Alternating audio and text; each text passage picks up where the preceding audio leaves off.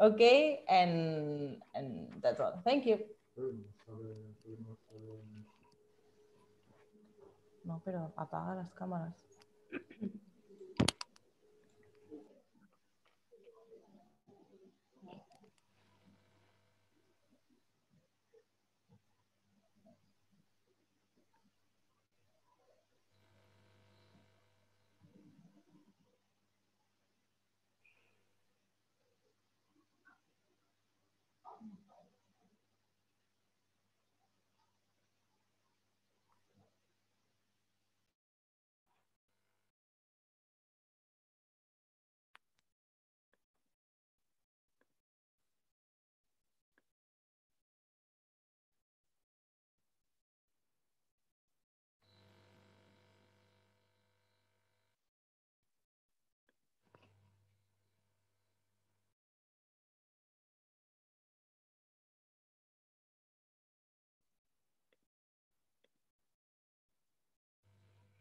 Welcome to everybody to this Urban Resilience in the Context of Climate Change conference.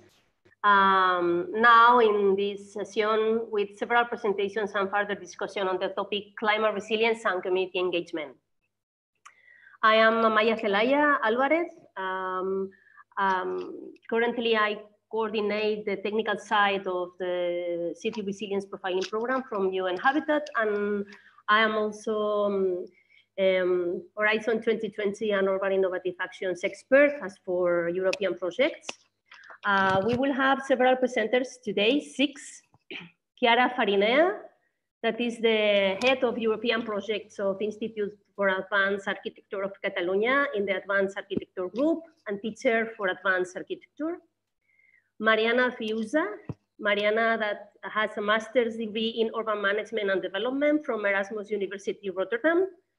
Back in her hometown, she joined the municipality of Teresina in Brazil to collaborate with the Teresina 2030 strategy in order to promote innovation towards a more sustainable development.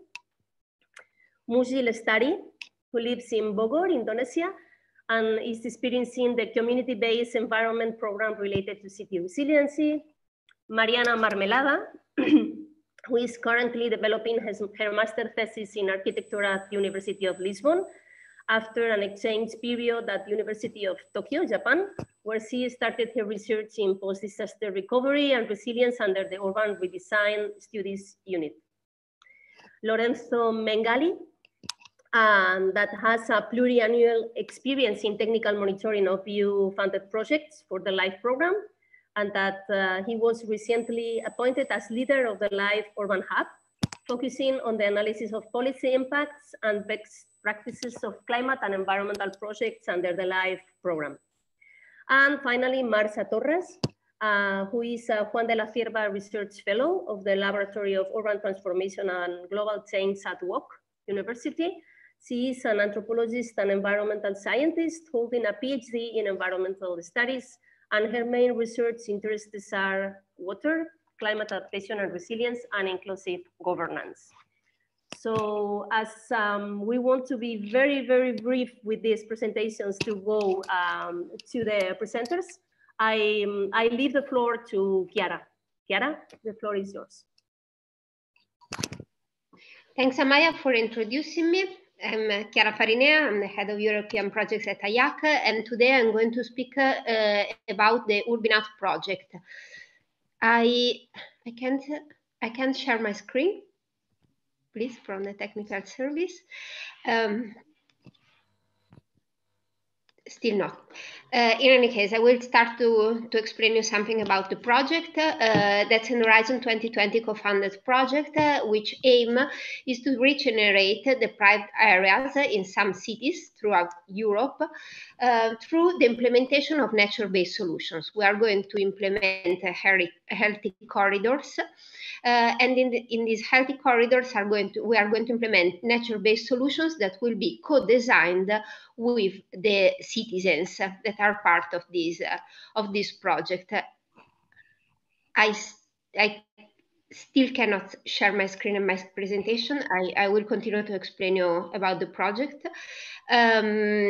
So this project Stoll is going to implement several nature-based solutions.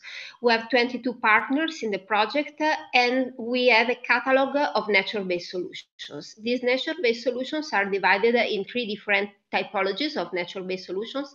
There are the technological nature-based solutions that are mainly developed by the institute where I work, that is the Institute for Advanced Architecture of Catalonia, and they are developed through digital fabrication techniques. Then we have territorial solutions that are a bit more traditional solutions, let's say, traditional nature-based solutions in the sense that are like phytodepurration systems or this kind of systems. Then we have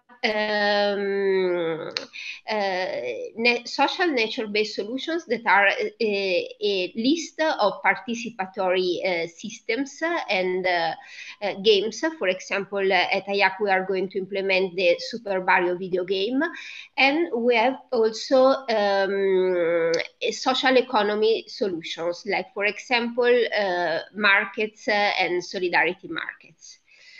Now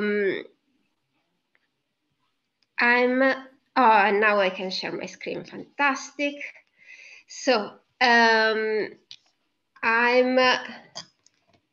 going to show you some of our nature-based solutions, technological nature-based solutions that we are going to implement in these healthy corridors. One of those is the Grow Tile, which is a solution that is targeted at food and energy production, water saving, flood mitigation, and oxygen production. So there is a certain component of resilience and adaptation.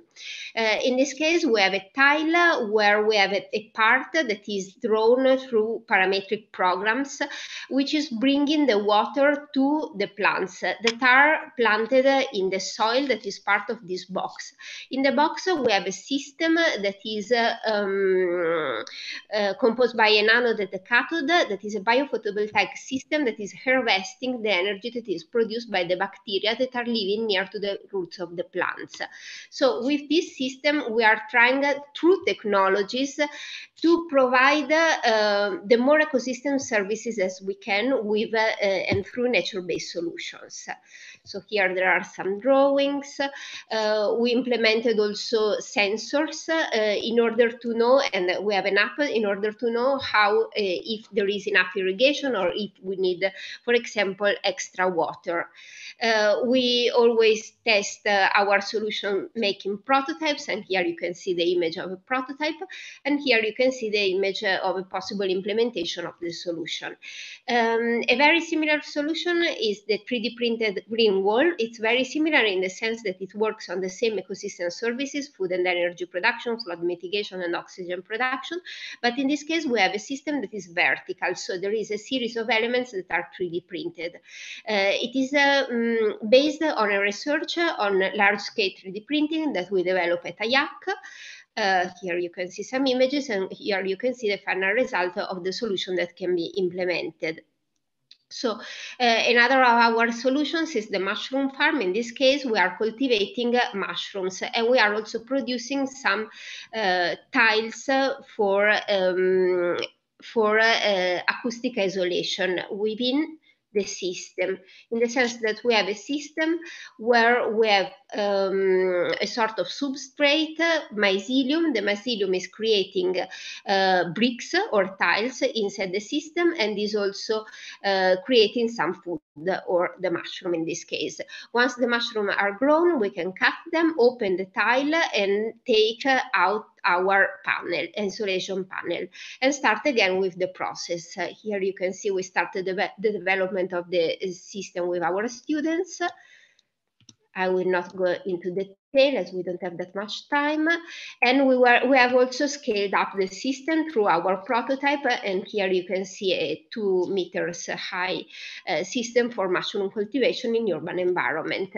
Now I will go to the last project that I'm going to present. Here still I will avoid some more projects, and I will go to our system for co-design. We developed a video game for co-design. This video game is called Super Mario. Here on the left side we have some 3D of some elements. Those those elements, like for example, a tree can be dragged in the 3D of the area. And once the user drags each element, here there are some indicators that are changing in order to allow the user to visualize which is the impact of the solution. This system has been developed further for the Urbinat project. We developed a catalog with the catalog of solutions that are the solutions of the Urbinat project. And we are implementing it in the cities of Nantes, of Sofia, and of Porto. We already used it in Nantes. Here you can see the super value for Nantes. For each of the solution, there is like the values for each indicator, and here the sum of the values for each indicator once the user drags it in the system. Here you can see the 3D of the Nantes area and all our like categories of solutions. Clicking on each category, all the solutions will appear, and it will be possible to drag them into the system. The system has been used in the Living Labs in Nantes. We had several users, and through the system it's possible, and now we are organizing the statistics of the solutions that has been the most chosen in order to understand for the citizens which are the most valuable solutions that they would like to implement. So I will close my my brief lecture, leaving you with a question that is, can we build the cities of the future basing them on nature-based dynamics? Thanks a lot for hearing me.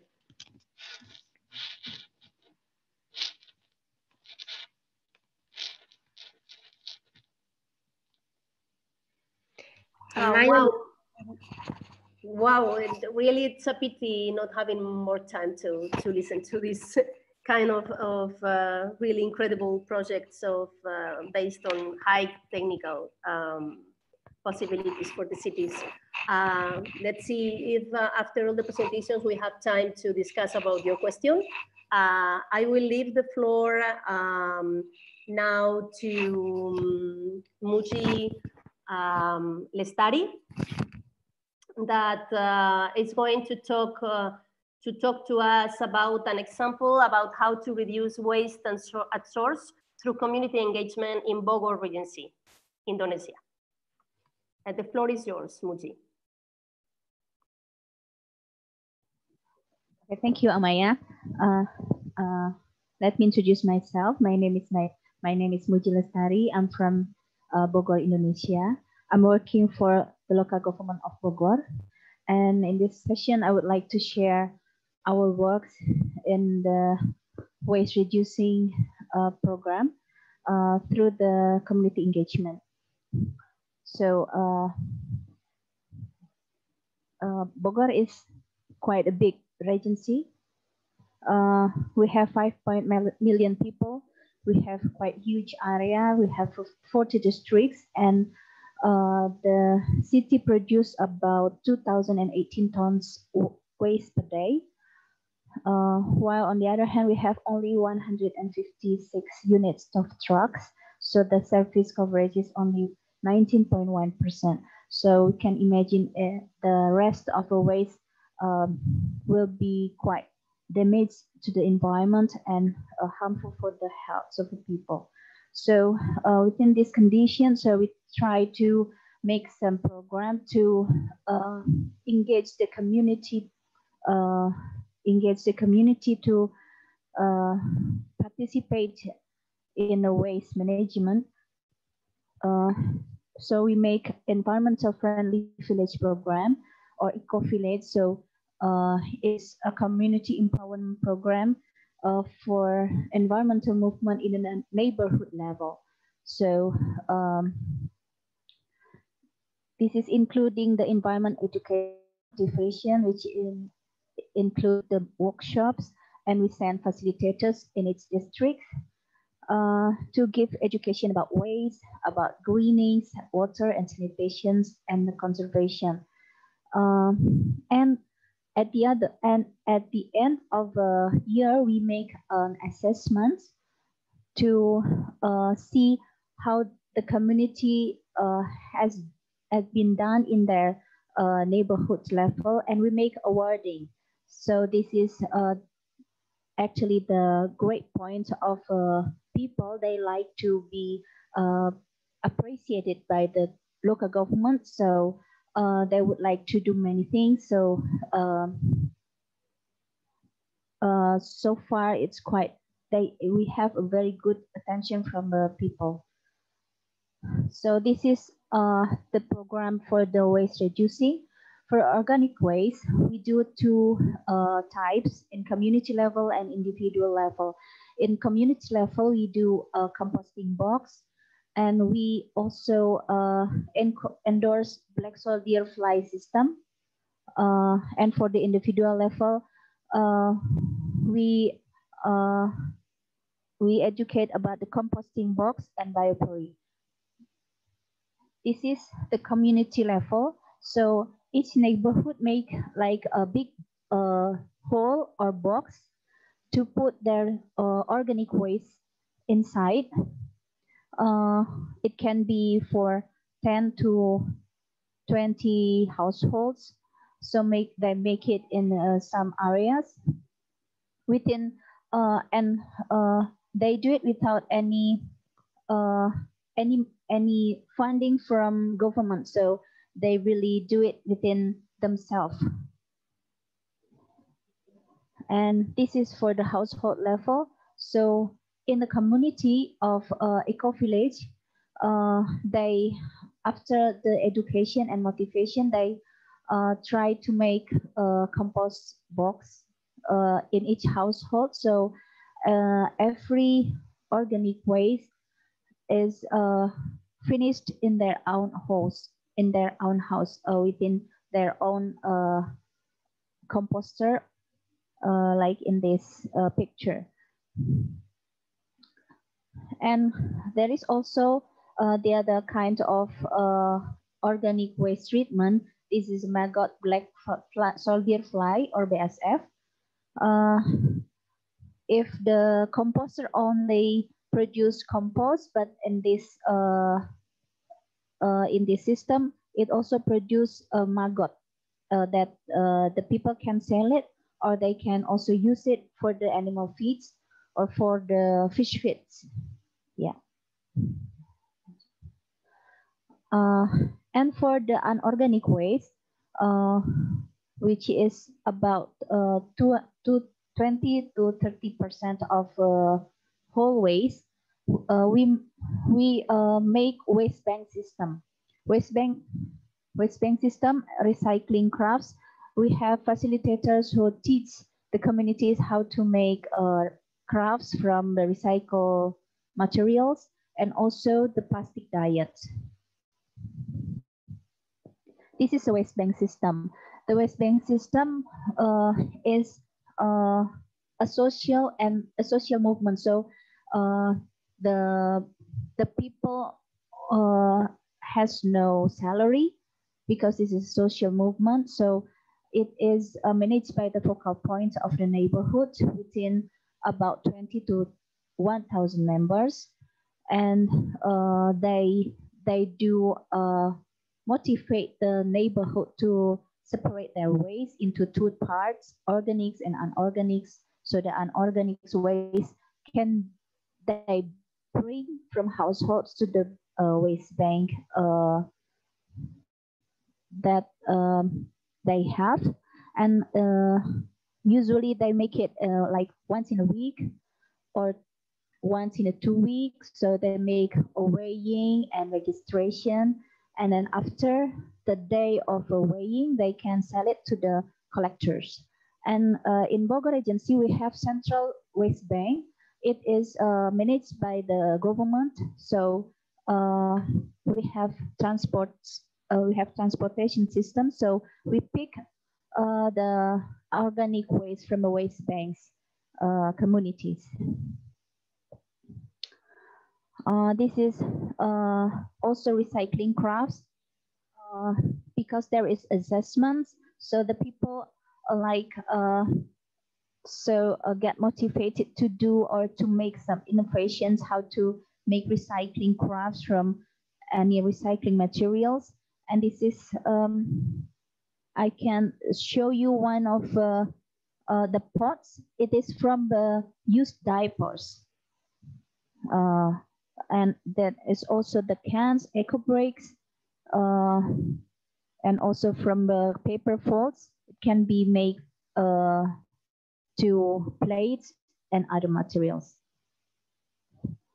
So from this, this had been started from 2017. It was started from about 40 communities at the beginning in 2017, but now in 2020, it's becoming 450 communities in all around Bogor Regency. So this is such as snowballing actually. So it really describes that actually the people are going to more aware to the environment if we want to educate them, and we want to appreciate the people to do it. So it can be seen here that actually the community engagement is something that can be important in developing country to give solution for the waste management. And number of waste banks up to this year is already been for about 400 units. Within this project, within this program, we have already can reduce about 70% of the local waste produced in the neighborhoods of the communities. So we hope that it's going snowballing, that every neighborhood will like to do it, because this will be benefit to them, because we have a very limited transportation system within this movement. They have resiliency in waste management.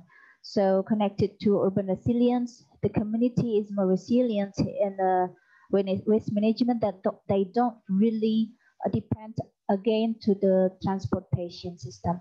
So maybe this is what I can share about this. Thank you very much.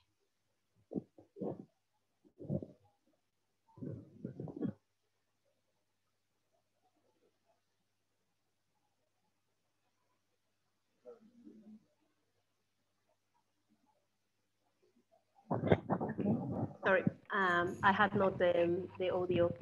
I was telling that many thanks to Muji for the great presentation. That shows how raising awareness, commitment leads to action. So how you can work with the three R's: reduce, reuse, and recycle. In this case, the reduction comes to 70% of the waste at source, which is a big achievement. So, okay, it's really great. I will pass now the floor to Mariana Marmelada. Yes, hi. We'll talk about post-disaster situations, so another angle of urban resilience that include affected communities in the design process and acceptance of the suffering, resulting in a stronger community bonds. The floor is yours, Mariana. Thank you. Yes, so the project was developed specifically while in Japan, while I was in exchange period.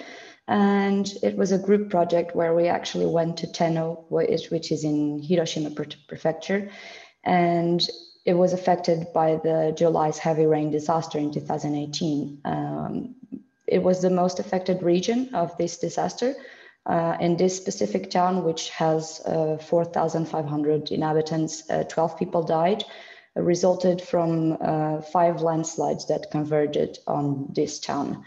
So the purpose of the University of Tokyo collaboration with the local government was for us to develop a proposal project for this town and show it to the government. So unfortunately, we didn't have a direct connection with the community as a whole. We did had a conversation with the local leaders, which helped us to direct as what was needed in the town specifically. So far, I'm not able to share. Oh, yes, I am, sorry. Okay, so as I explained, well, this is in Tokyo, Hiroshima, and then Kure Tenno is the relationship. So this was the result of the disaster, major landslides and debris flows. And so this is the location of the most disaster areas where so the gray area is everything was flooded with debris. And just a quick look of the destruction about the buildings. And in this picture, as we can see, most of the areas that were affected are actually on places that are indicated as hazard areas by the government. So what we discovered was that most of the valley was already occupied by houses that didn't had, no one was using the houses, so the houses were empty, which makes the population have to continue to build onto the hills where is the disaster area marked. So these are the main distributions. So with 2 train stations and a pier, but so this was the result of our our meeting with the local leaders. Mainly, they said that they wanted to have a memorial park for the disaster, the main disaster area, and they would like to have a better connection with the river and to have to bring nature back to the town, since the whole town has been heavily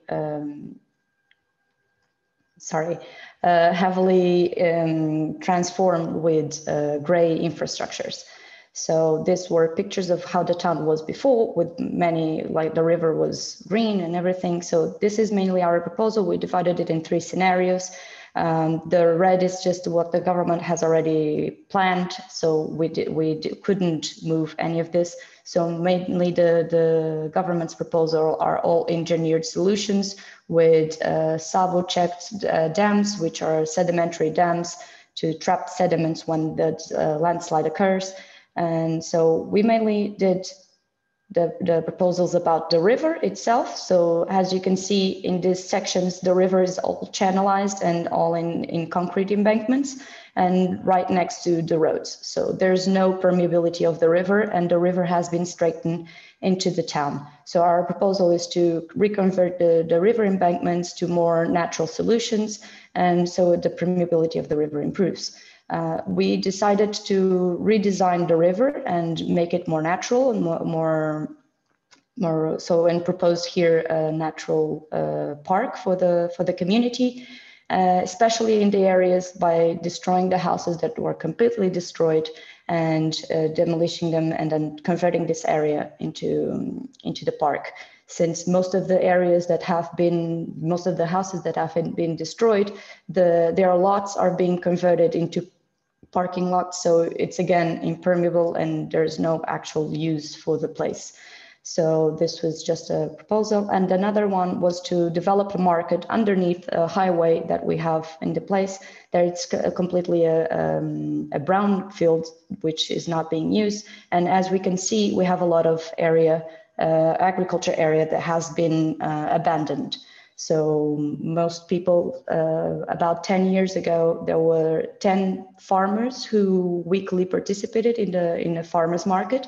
Right now there are 4. So in 10 years, they shrinked a lot. And just of those 4, 2 of them are active farmers. The other ones just do it as a hobby.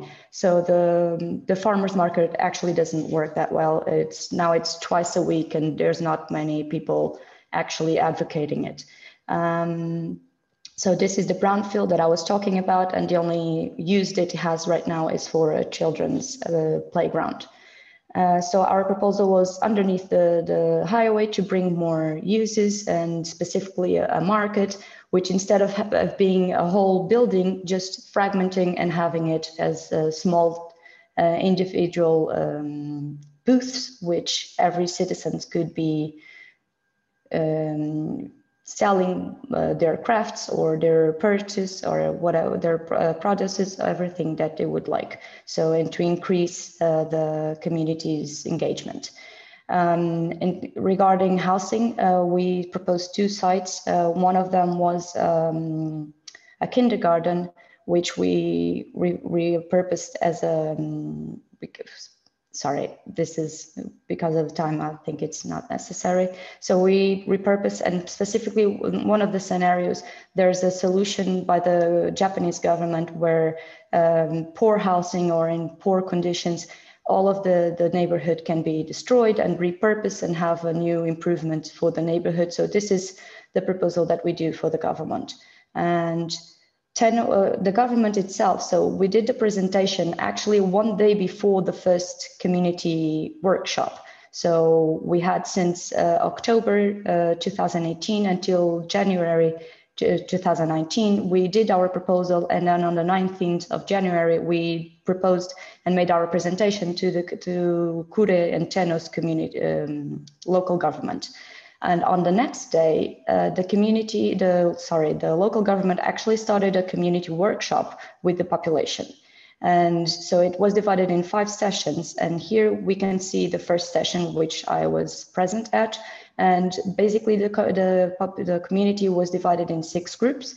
Each group had to specify with different post-its of colors, how did they evacuate, which damages did they suffer, and what was their proposals for reconstruction of the city. So from this first session, the government took their suggestions and played out a plan, and then the other following sessions are just meetings with the community to assert which areas they wanted to improve, and if they all agreed with the situation. So basically, this is the plan that the community revealed. They wanted to have the check dams, the sedimentary dams being installed, specifically 5 of them on the whole town. And they wanted to have a memorial park the same way that the local leaders had told us previously. And they wanted to have roads improvement, because since this is a small town, most of the roads are just 1 lane and there's quite a few traffic, and it's difficult for people to evacuate. So they wanted to widen the roads. And at the same time, one of the areas that was targeted with one of the landslides was the town's junior high school. So there's an elementary school and a junior high school. So they wanted to both merge the 2 of them and move the junior high school into the elementary grounds and have a whole school rebuilt. This was actually one of the things that we proposed in our project. And basically, one of the things that they majorly said was that they wanted to widen the river banks, and especially dig the riverbed. So for the river itself to be more, to have better barrage of the water and the sediments in case of another disaster. And basically the government's proposal is the same. I apologize for being in Japanese. I still wasn't able to specifically translate this map, but the whole other part I was able to. So basically what we can see is that they adopted most of the population's insights, but our proposal, which had natural based solutions and were more specifically targeted to improve the community engagement and their sense of belonging into the town, was a bit, wasn't actually incorporated into this program. So as you can see, most of the solutions that the government is doing are all gray infrastructures. And one of the things that they wanted was to have community disaster community disaster public housing, which is in an area that it's completely barren. So it doesn't bring a lot of community. So it's separated from the whole area of the town. So this was one of the things that we actually understood that didn't actually benefit anyone. Since our view was that victims of the disaster event often developed post-traumatic stress and other psychological disorders. So they usually fade with time, but the victims who move out of the town end up suffering from more stress factors than the others who stay in the affected area. So especially due to isolation, lack of emotional support, and alienation by the new communities. So our intention was to integrate the community into the development of this project, which we can see that at least the Japanese government is already thinking of this and in actually consulting the community. We just realized that maybe another, like a third-party intervention would be beneficial for these communities to be able to have a better understanding of other possibilities and other solutions that are available to them, like nature-based solutions. So thanks, Mariana, for your presentation. It's very honest that you propose not only the project itself, that is of course touching all this climate adaptive infrastructure, talking about water, even brownfield remediation or ecosystem services when it comes to agriculture, even housing.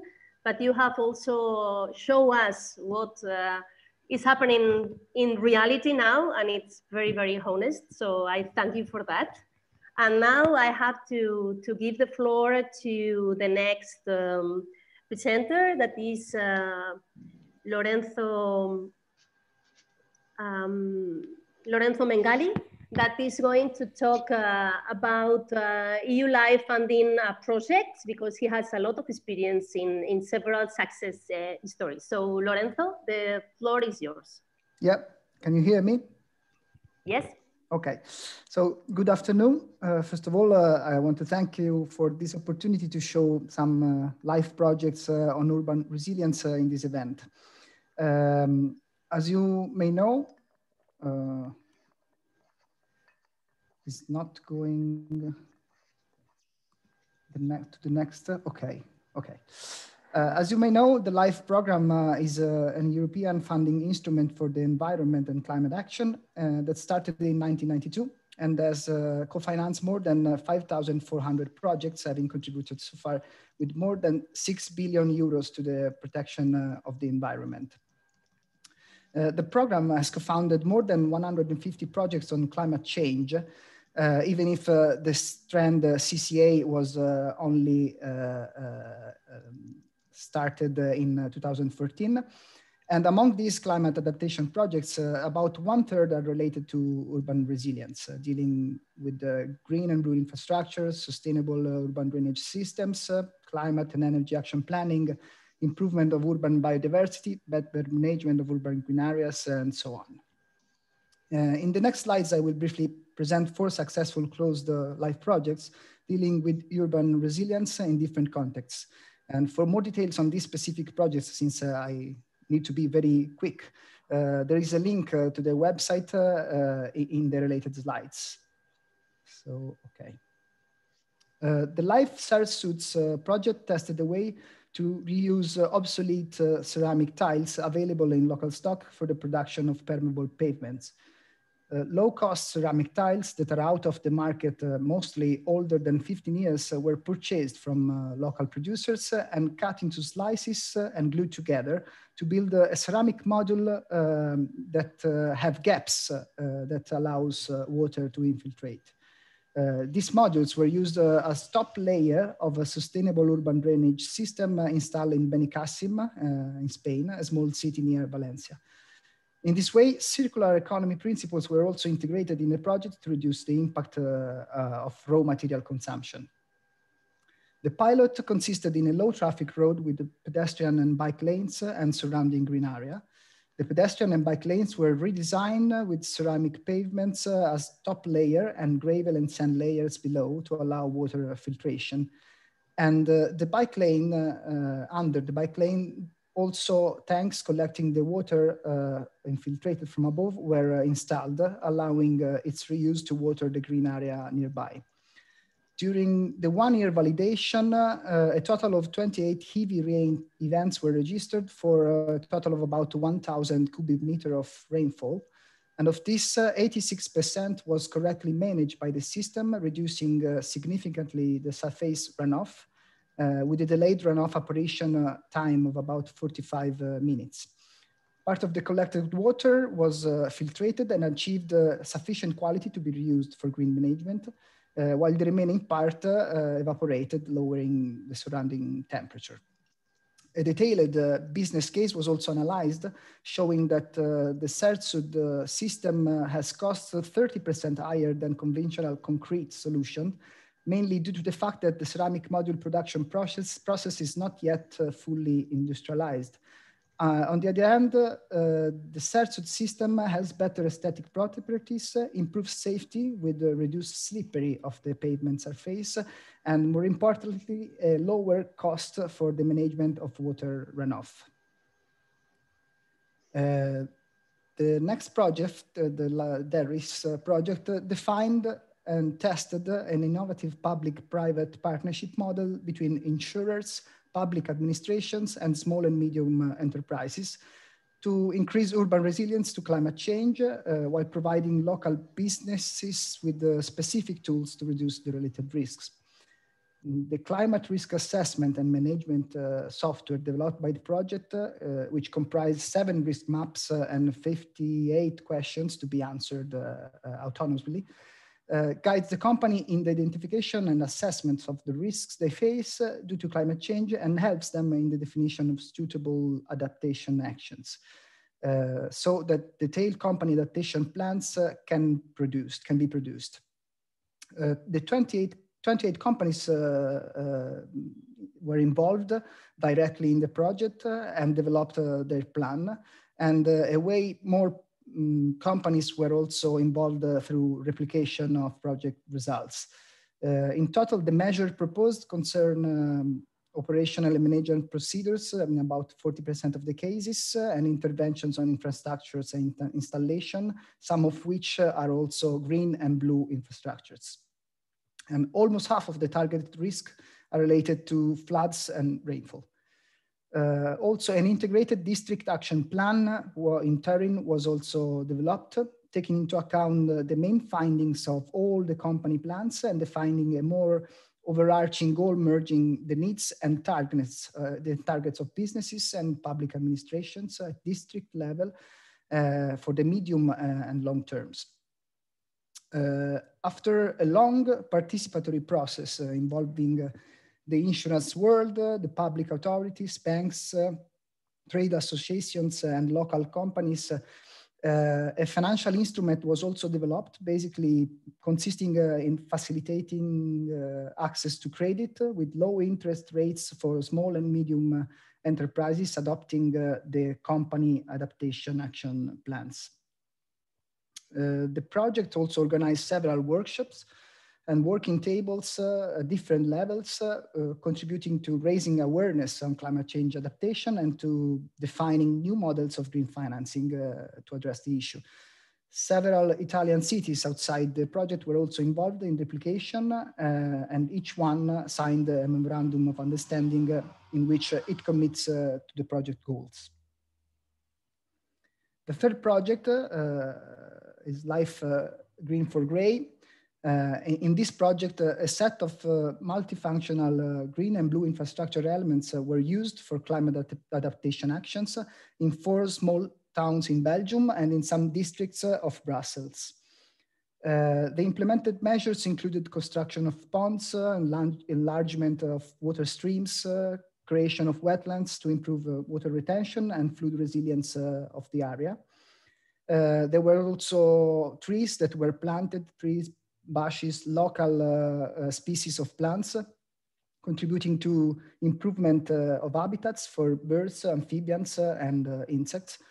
And some grey infrastructures in the pilot were partially replaced with green corridors and reclaimed as green areas to be included in nearby city parks. In most of the cases, a long participatory process involving the local community took place before the implementation of the measures. And in some cases, part of these measures were also directly implemented in private properties, for example, by planting local flowers or using mowing practices that are more friendly to the local fauna, or by creation local orchards, providing food and also providing shelter to insects and birds. Local small and big enterprises were also involved in the process, with example of green corridors and infrastructures included in the adaptation plans of those companies. And the project contributed also to the construction of recreational areas, walking and biking paths. And in some cases, they also used light colored asphalts to increase pavement reflectance and thence reduce local temperature. Some of the measures were also designed together with local schools and universities within workshops and instructional events organized by the project. The local community was also engaged through natural trips, safaris, explaining the natural capital of the area and the measures that can be taken by the citizens to protect it. And finally, the project contributed also to the setup of the Green Deal for companies and biodiversity, which attracted more than 100 companies in Flanders, and which of each of them assigned a deal promising to green some 1,200 hectares in total in business terrains. And the last one, the RESCCUE Adapt, its main objective was to contribute to the implementation of the EU climate adaptation strategy involving 17 municipalities from Italy and Croatia. Climate change risk and vulnerability assessment tables were produced for each municipality and for the two related macro areas, the Marche region and the Istria region. The analysis included 8 risk categories and the related indicators to monitor the system status and the thresholds for each of the selected risks. Sustainable energy and climate adaptation plans were also developed, including about 20 measures on average on mitigation and adaptation, and contributing to the enrollment of these cities to the Covenant of Mayors. A monitoring tool, an open source and web-based software assessing the mitigation and adaptation measures was also developed, and its function to monitor the defined indicators, evaluate the achievement of the targets, and produce reports for stakeholders and policymakers. It is structured to verify the compliance with the Covenant of Mayors for Climate and Energy requisites, and its potentiality were also been highly appreciated by the Covenant of Mayor Office. The cooperation of the municipality involved and of Marche region and Istria region constituted a best practice also in the framework of the Adriatic-Ionian macro-regional strategy, since it contributed to territorially coherent implementation of the EU strategy on adaptation to climate change and to the definition of the Croatian National Adaptation Plan approved in mid-2020. Thanks, Lorenzo, for these 4 interesting projects. I think that they have covered several matters that have already been reflected through the other presentations, as materials, ceramic tiles, of course, financial and credits and everything that has to do with the economy development we need along with these green and blue solutions. I will select among the 4 of them the one that proposes the stakeholders engagement between among insurers and public administrations and SMEs, because when we think in commitment, we are always thinking in citizens, but sometimes these kind of institutions also need to be engaged. So thank you very much. I will give the floor now to Mar Satorras, that is going to talk about the comparison between Barcelona and Sevilla participatory analysis as for climate change and resilience. Mar, the floor is yours. Thanks. Thank you very much. Let me share a screen. Okay. I hope you see the presentation. So thank you very much, Amaia, for introducing me and the organizers of the conference for giving us the possibility after 6 months of being here together, sharing the thoughts and many reflections on urban resilience after, well, in the meantime of COVID. Today I'm presenting the results of some of the results of the project RESCCUE. The RESCCUE project is funded by the Spanish Ministry of Science. It addresses 2 different case studies in Barcelona and Seville, and it deals with institutional and grassroots initiatives addressing hydroclimatic risks. Particularly, we focus in 3 different hydroclimatic risks common in urban Mediterranean areas, such as floods, heat waves, and droughts. Okay. Yeah. One of the aspects that we want to look with, we are looking with the RESCCUE project is how urban resilience planning is incorporating questions of social equity. And particularly in this presentation, we look up to the 3rd component of justice, which is procedural justice, and which means how processes of urban resilience decision-making are inclusive and participatory, since there is a debate whether these processes have been merit this kind of inclusive and participatory processes, or there are failures to empower social groups and marginalized groups.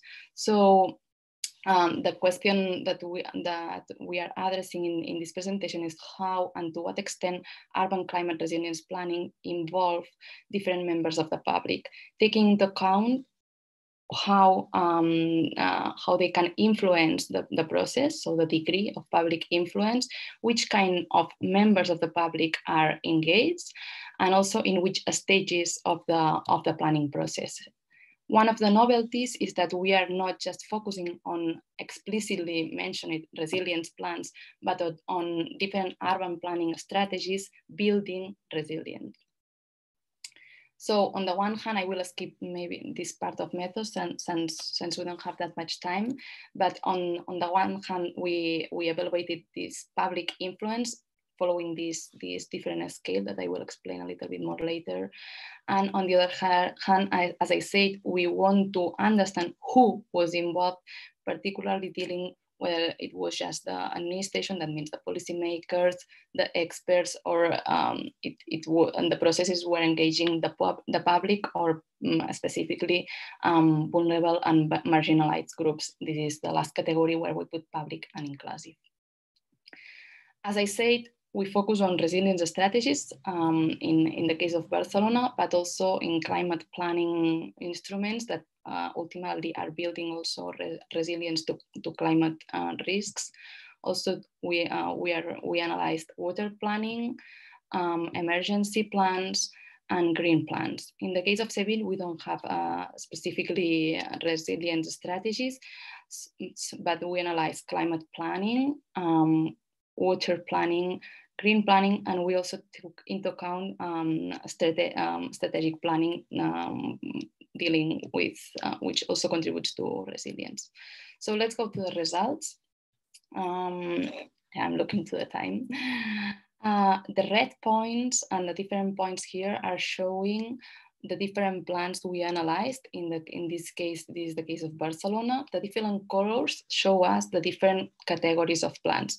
So for instance, the red colors are showing us the climate plans and how they are, and the axis, the horizontal axis is showing us the level of co-design, and the vertical axis is showing us the level of co-implementation. So for instance, here we can see how earliest climate plans in Barcelona show low levels of co-implementation and medium levels, such as consultation of co-design. While the latest climate plans in Barcelona, particularly from the last 5 years, show high levels of both co-design and co-implementation. As I said, we did this analysis for different typologies of planning, such as resilience, green planning, water planning, emergency planning, and also for the case of Seville. Since we don't have that much time, I will go to the summary of this analysis. What we can see is from the different plans we took into account, we can see some that particularly climate and green plans are named, are co-planned. That means that both the design and the implementation involved the community in high degrees. So from consultation till co-decision in this case, because we couldn't find any example of delegated power. We found also some of the plans that were not co-designed, so were not involving the community in the design stage, but were involving the community in the implementation stage. This is especially important for resilience plans that we have till now in Barcelona. We know that right now the municipality is working towards the resilience strategy, but we have just 2 plans right now. And these are the plans that we evaluated. And for water planning in the case of Seville, the triangles in blue that you can see in your left. We also identified some plans that were just consulting the people, the community in the design stage with low levels in the bottom right.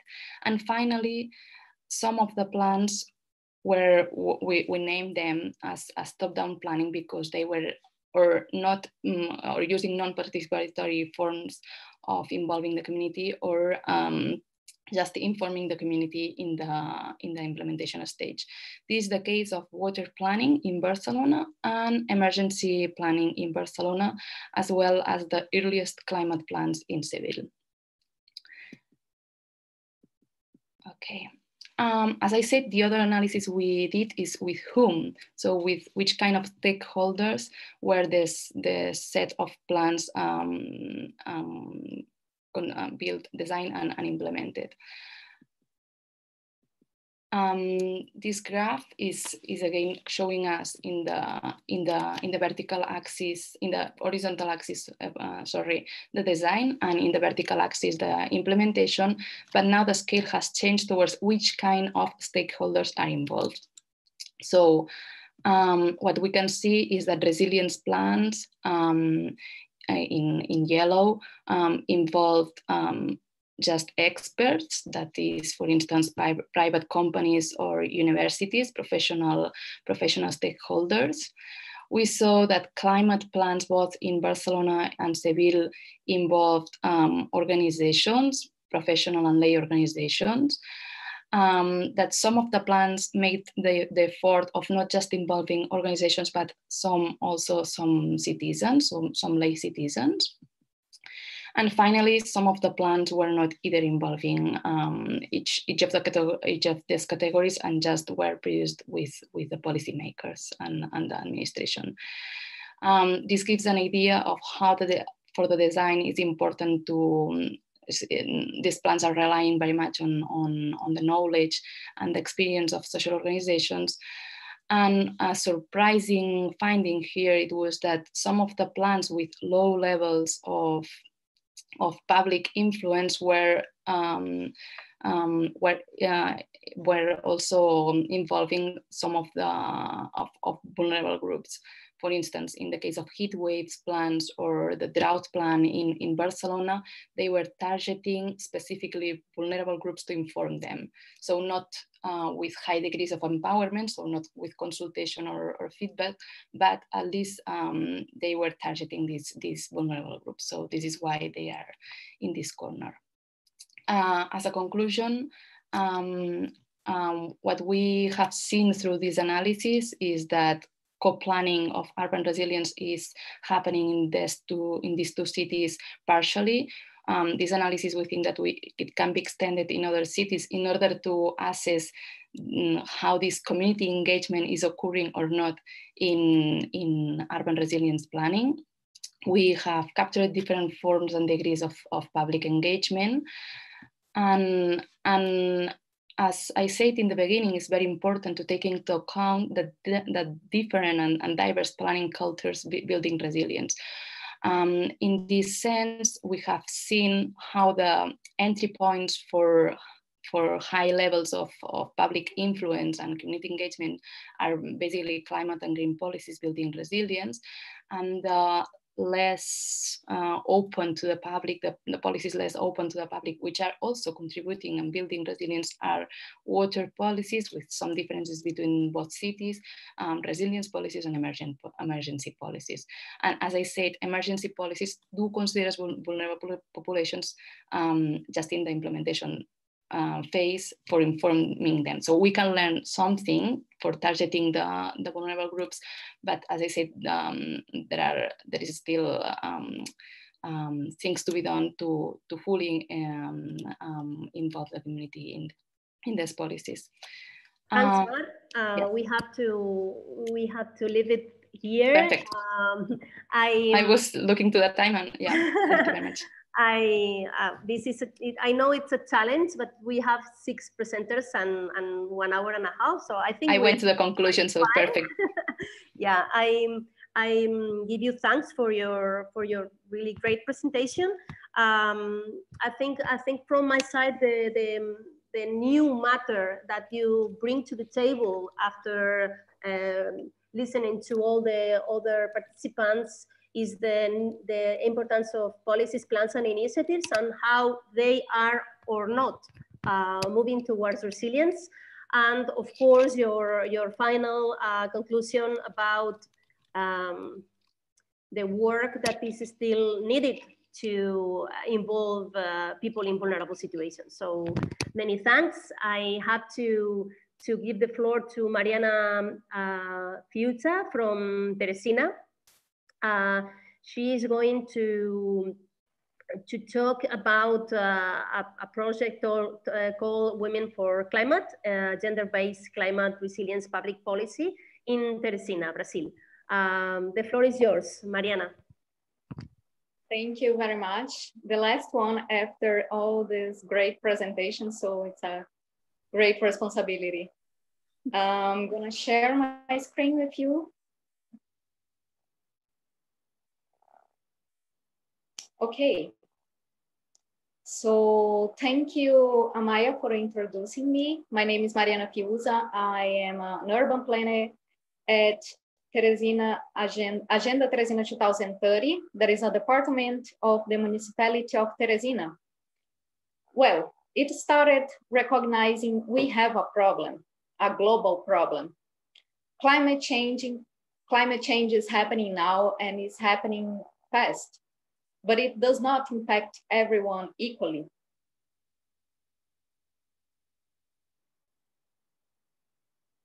So the poorest part of the world's population suffered the most the multiplier effect of poverty on vulnerability, exposure, and adaptability of climate change.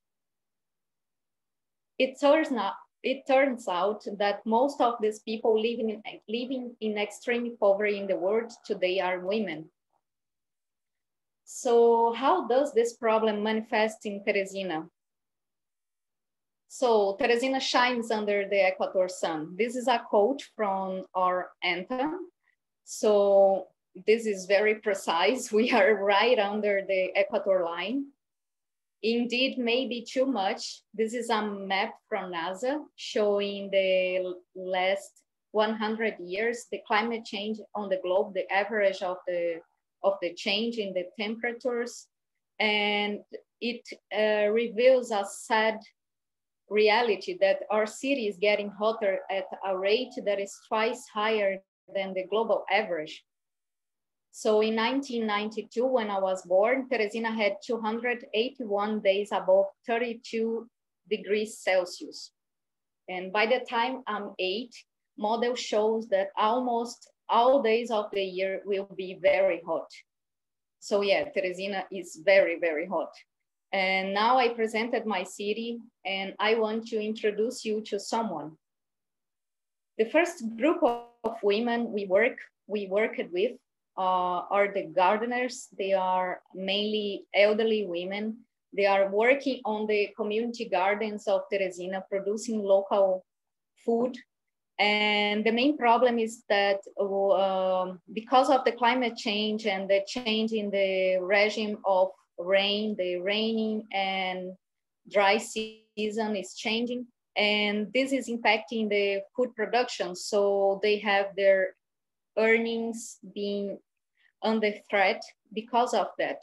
And also they are very exposed to the sun. So can you imagine to be in that heat all the time, taking care of the food, of the vegetables, is a very tough profession.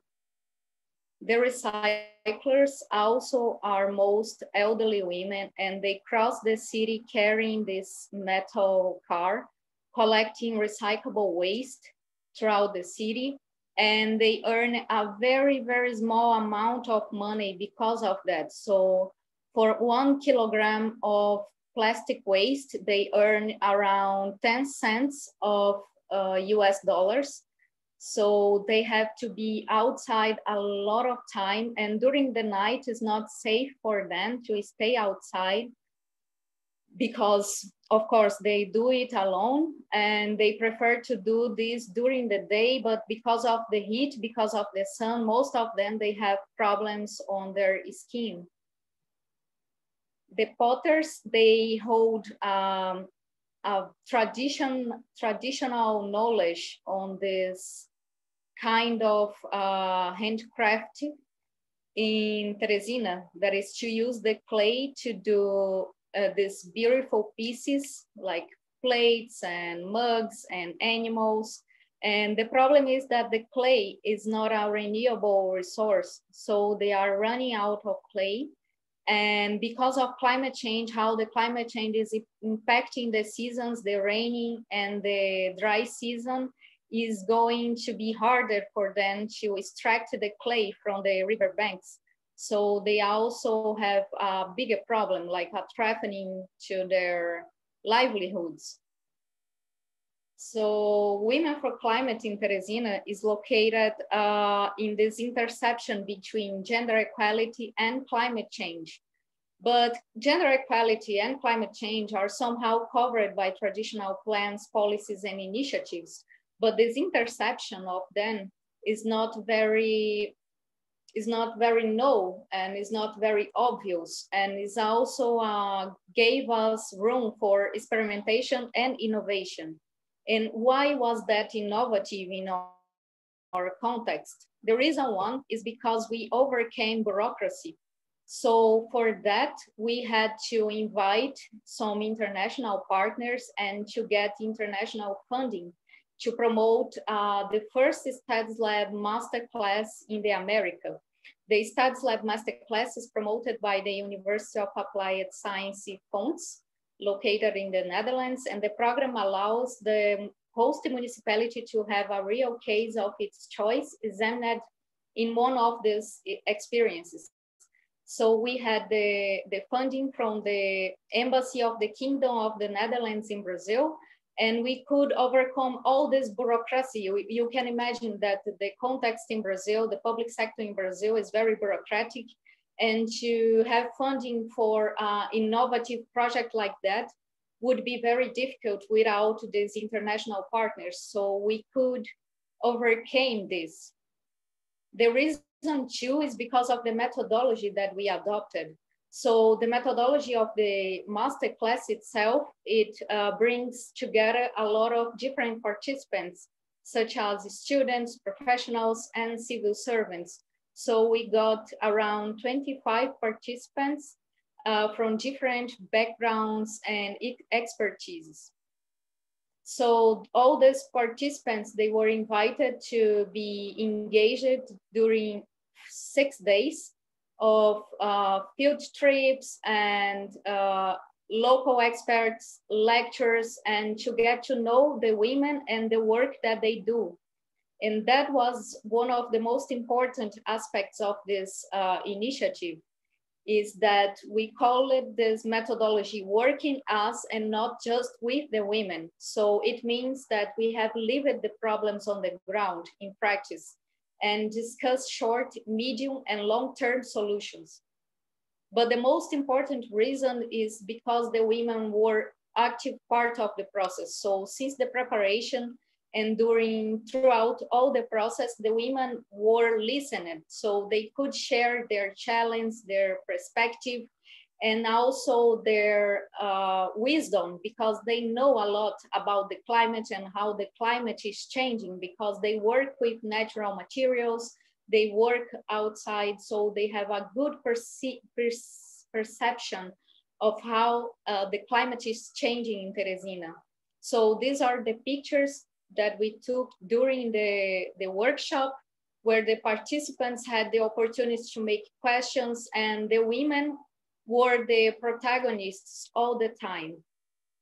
So that was the reason the products that the groups developed in the last day of this workshop, after 6 days working with the design thinking methodology, they could produce very good products that they are very, they really are in touch with the reality of those women. So for the gardeners, they proposed to improve the infrastructure of the gardens, such as providing public lighting to make the women to feel safer during the night. And this is the mayor of Teresina, just for you to know.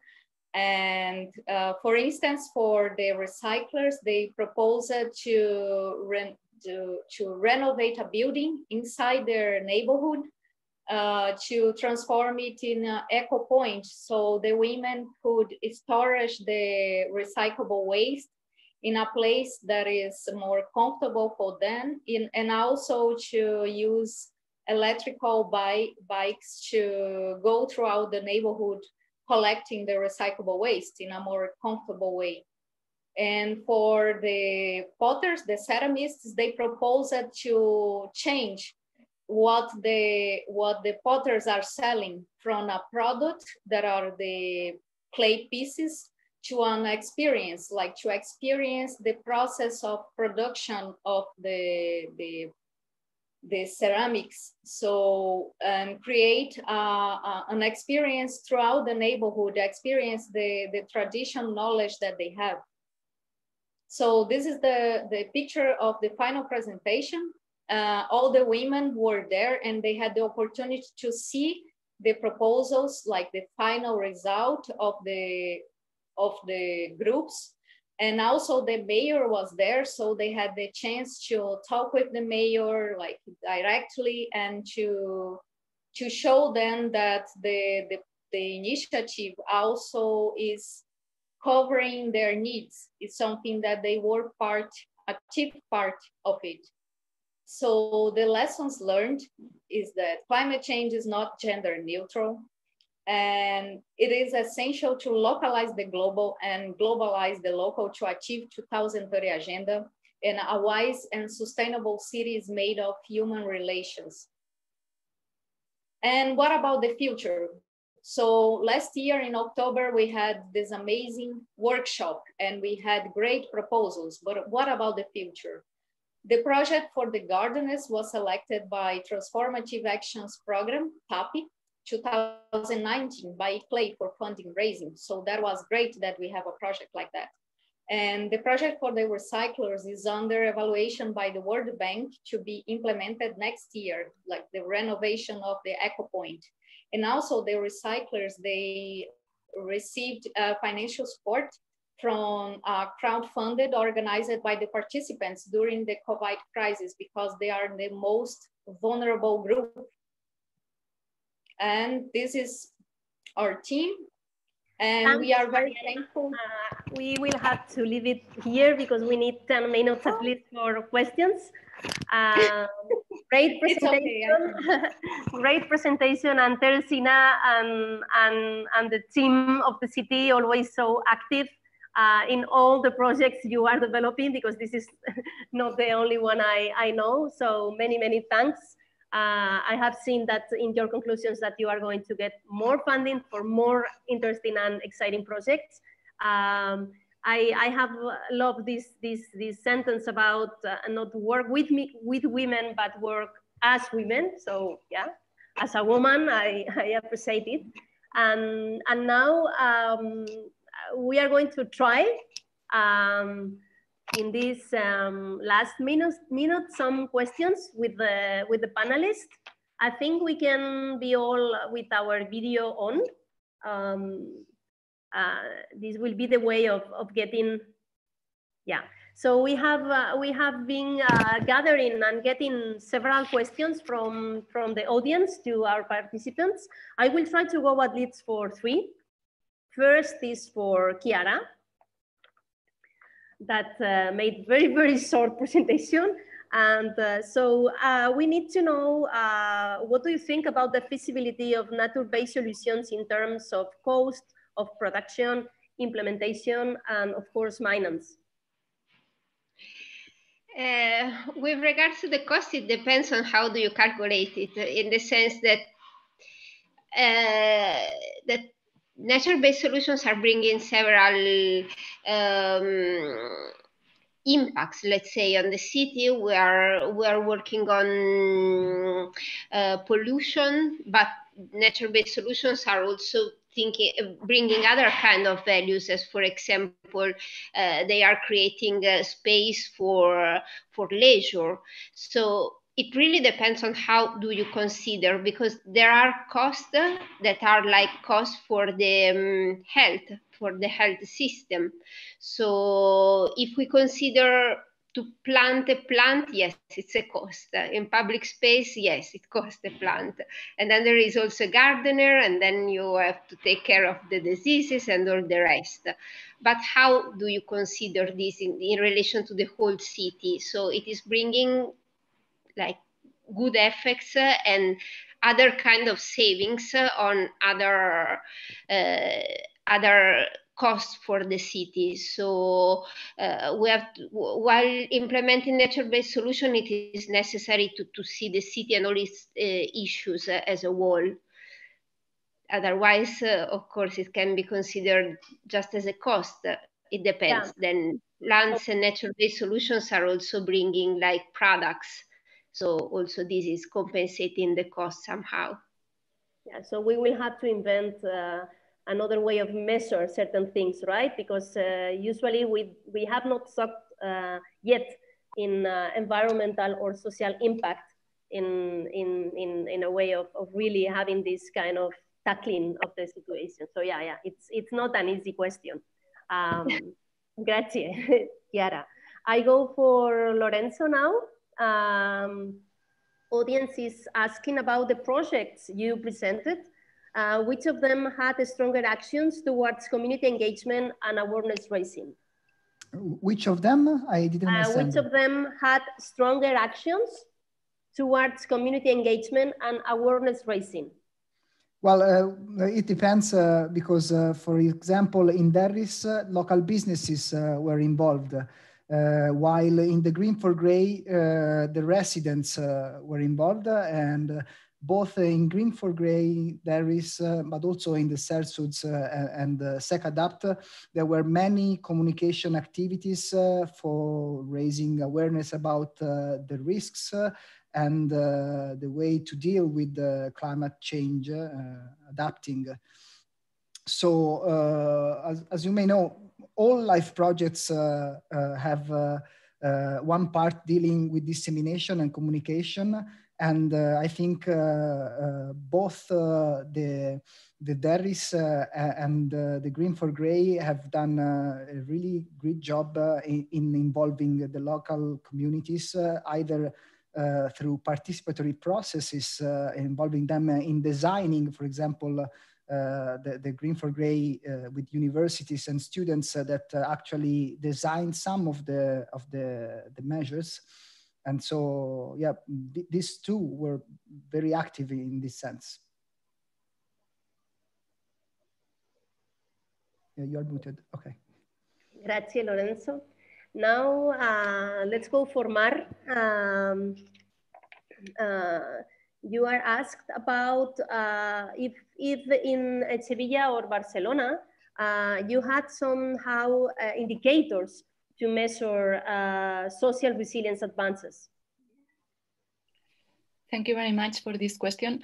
In this case, we were just evaluating the processes, so which kind of stakeholders were engaged in the processes and which degree of public influence were having these stakeholders. But for the same project, we, for instance, have been evaluating the social vulnerability, how these plans approach social and environmental vulnerability, and whether these plans are dealing with the needs of the communities more vulnerable. So we don't have specifically created indicators for social resilience, but we are analyzing all these different items that are related to social resilience.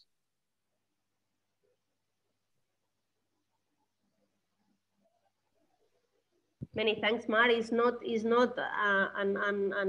simple question. So I think there is a lot of work to do, as we were talking before about how to tackle impact or measuring environment and social benefits of some of our solutions. Is the same with the social analysis. I remember during our work in City Resilience Global Program, in the tool, in City Resilience Profiling tool, one of the most difficult challenges was precisely to find some way of measuring social and everything that had to do with municipal public services.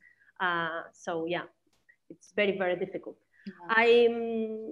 I have another question for Mariana Marmelada, because your proposal was very honest, showing that some of the solutions after all this participatory process didn't get. So I would like to know from you, after your experience, how do you see the tactic to get all these strategies and make them real for the future? Thank you for the question. Not easy question, I know. No, thank you for the question. I think that, well, the involvement of other stakeholders and other like third parties interested in the recovery process should be involved in the process instead of just being the government and the population. Because one of the things that we actually saw was that if the government doesn't hear the population and just decides what to do in the recovery process, most of the times the acceptance rates of the projects are not very high, and the community feels that it's not being listened to, and so it doesn't have a sense of belonging to the place. So this was actually seen, especially in 2014, where there was another landslides and floods incident in Japan, actually in Hiroshima as well. And a rural community was actually moved into an urban settlement. So they lost all types of social boundary and their own community sense of belonging. And so their actual home place was flooded, and it was what was converted into a dam. So now it's submerged under the water. And another situation where the government actually listened to the community, but listened, I believe, at least in my opinion, in a really early stage, was during the tsunami incident. So the population that was affected in Japan, they were listened to at a very early stage. So their trauma was very heightened. And so all the solutions that they asked was huge walls that would seal everything and that it would protect them from the sea. And this actually destroyed the identity of the place. So I think there should be many stakeholders and many people interested in this kind of solution, especially specialists in the areas such as natural-based solutions and architects and urban planners more involved in this process, instead of just being two ways. Obviously, they are doing what they can, and it's already amazing that they are involving and listening to the community. But I think other options, since, for example, in this case, they asked for okay, we are university students, so obviously we're not specialists, but since they asked for a more utopian project or something to be presented to them, maybe there should have been a better link between us and the community, so the solutions would be a bit more feasible and at least more enjoyable for the community, I believe. Thank you. Many thanks, Mariana. I will ask a couple of questions more for Muji. We need to know about, because you are getting more and more communities involved in these kind of projects. So how do you see, how are you going to use the economy of scale to go for different or bigger business plans within all your strategy, if you have this in mind?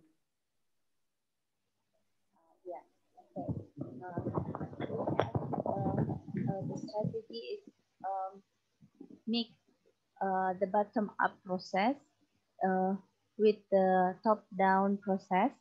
The top-down is like the policy from the region of Bogor Agency, like instruction to the head of districts to make some movements, and it's like a proud of head of districts if their communities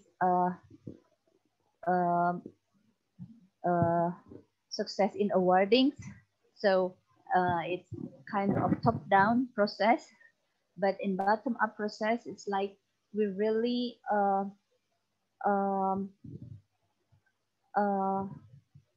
educate and motivate the community within the facilitators that comes intensive. But also in this COVID pandemic, it's everything is different. So yeah, well, in next year, if everything is better, we will do the strategy that, like, we have 40 districts, and like all of 40 districts has already their representatives of community, and it's more and more so that it's something like snowballing. So it's like snowballing. It's like a proud of the community to do the environmental movement, something like that already in this region. Okay, many thanks, Muji. Another question from the audience, because I see that we have a bit more time, for Mar. So apart from giving you thanks, the audience have given you, to all of you, thanks, but now it's written here. Someone is interested in the theories you use to determine which groups would make the inclusive categories. So did you come across climate justice theory? Yes, thank you very much for the question. We didn't use a rigid definition, but a definition. So we used the categories mentioned by the plant itself. So not using the a pre-established definition, but when the plants were saying that they were targeting a specific group, such as elders, such as neighborhoods with low socioeconomic status, etc., we were adding them in this category. As I said, we couldn't find many plans addressing this population or these vulnerable groups in the design and implementation. That doesn't mean that the plan is mentioning them. It means that the plan is not engaging them either in the design of the plan, so in the process of creation, or in the implementation of the plan. And as I said, two of the plans that were addressing this population were precisely the heat waves and the droughts plan that were saying that in the implementation phase, they had to target these specific groups in order to ensure that the plan was known by these groups that were very vulnerable to heat waves and in this case, droughts. Okay, thanks. I will link this with my last question for Mariana, my last individual question. And it's precisely, you have been explaining these projects with women. Do you have, and I know, because I know there is in a situation that there are a lot of people in vulnerable situations. So do you have any other project or any other foreseen strategy that you see working with people in vulnerable situations? And what's that, if there is any?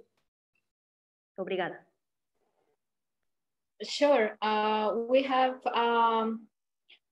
a very broad strategy in Teresina because we recognize that we have an overlapping of several vulnerabilities, not only the environmental, but also socio-economic.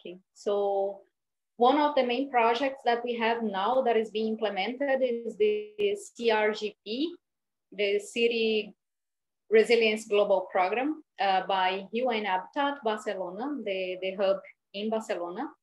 And we are in the implementation step, and it's going to give us a better overview of all the vulnerabilities that we have, the shocks and stresses that we are vulnerable to.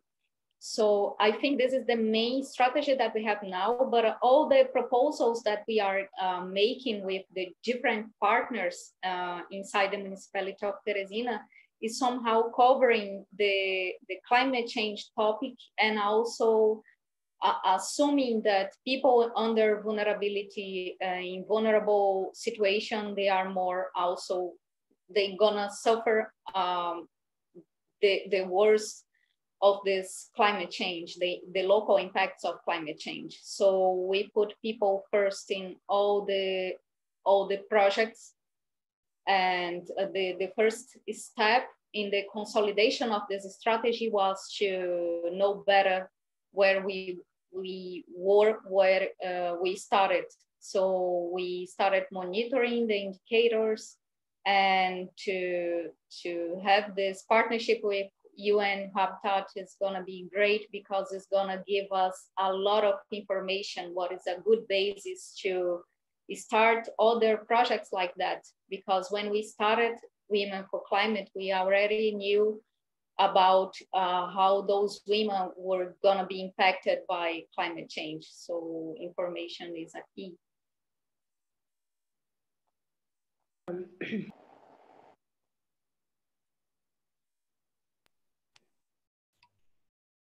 Obrigada, Mariana. I will finish because I think we are quite fine with time, just 5 minutes late. I will finish with just a thought about COVID, because all of the projects we have seen today are about community engagement and nature-based solutions. And in the community engagement, we have a specific issue now with the COVID. I can think in all our projects have some delayed, or as for instance, Lorenzo is proposing some of these projects in live projects, they have to go to virtual, or they have shifted to higher use of social media, as you are telling. So this conference is one example, because at the very beginning was not planned this way, but finally we have got it. So somehow we are resilient, and this is I think the positive thought I want to finish with, because situations are quite difficult out there. For environment, for socioeconomic recovery, and for people. and okay, we should work for the better. So thanks to all the participants, great presentations, and see you soon. And thanks to all the attendees that were there. Bye. Thanks. Bye. Bye-bye. Thanks a lot. Bye. Many thanks.